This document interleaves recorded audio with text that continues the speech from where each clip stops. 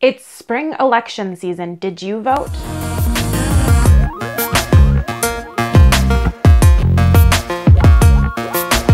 Hey there, saplings. Welcome back to Esoteric Moment. This is a video all about combining magic and political action.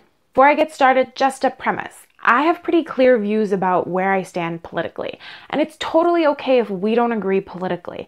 But I hope that this video we can talk a little bit about how we can use magic productively to impact our political system for the better, meaning more communication, more compromise, more solutions, and just getting things done. Magic is all about identifying problems in our life or in our world and finding creative solutions and making active change.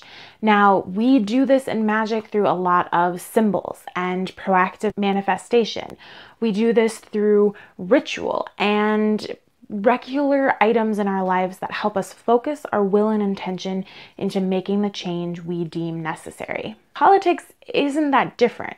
We live in a system, whether you like it or not, we live in a system that have rules that govern us. This helps us work as a collective much easier. Not perfectly, but easier. Understanding the rules that the system we live under work by is what allows you to be more active and productive when it comes to politics. I am all for more pagans running for office. I love it when the Wild Hunt, which is a news source for pagans, link in the description, announces that someone who's pagan is openly running for office, even if it's just a small town. I think that's wonderful. But if you want to get involved in politics and use magic to do so, you don't have to go to the extreme of running for office. There are a lot of other ways you can make change. Before you dive into combining magic and politics, let's cover some basics. Go back and research and read some basic information about how our government works.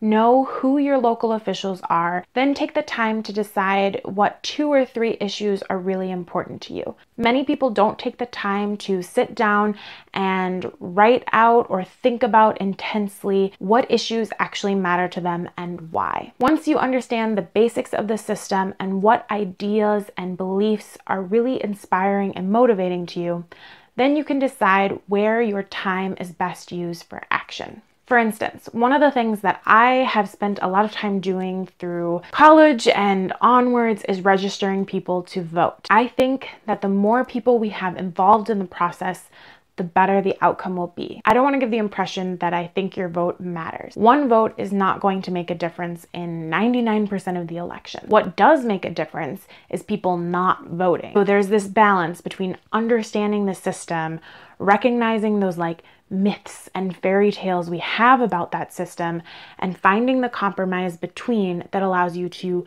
feel motivated to make action within the system and still recognize the limits of that action. As I register people to vote, something that I do magically to help in that endeavor is I create an anointing oil. I use a little perfume bottle and almond oil along with hawthorn berries to give my words power, bee balm to kind of sweeten my words, and calendula to keep me inspired, motivated, and joyful as I'm doing this. And I take this anointing oil and I rub it on my wrists, for my hands, whatever actions, paper I'm handing out, and along my throat chakra. That way, the words I'm using are magically imbued with power and sweetness and joy. Another really powerful way to use politics and magic together is during protests. And there's no better resource for this combination than Starhawk, in my opinion. If you haven't read some of her books, definitely check her out.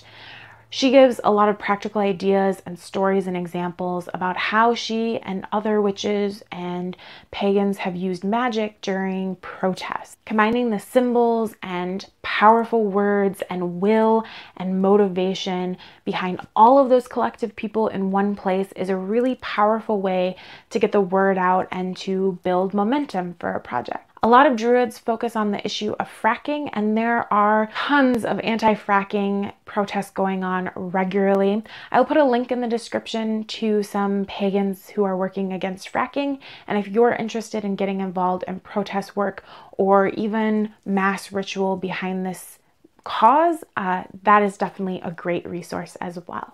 When we engage in our political system, we engage in making change. When we work with magic, we are using our will and symbols and energy to make change. This is a really comfortable combination of ideas and practices. I'm not naive to think that political change is easy or comes fast, or like democracy is this beautiful, wonderful thing. I am very aware of the limitations of our system, but I belong to this system. So I'm going to work my butt off to make it a system I want to belong in. And I do that by combining magic and politics. In the comments below, tell me how you feel about our current political system. Are you really frustrated? Are you really excited? Did you participate in the binding spell against Trump?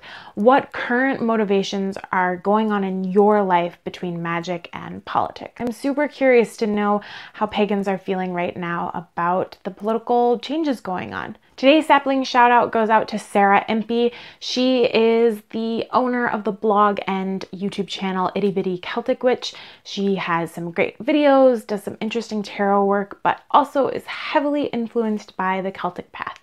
So if you haven't checked out her stuff, definitely go do that. I will leave a link in the description below. Thanks, Sarah, for being an awesome sapling on my channel.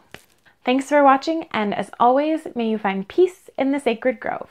And please, go vote.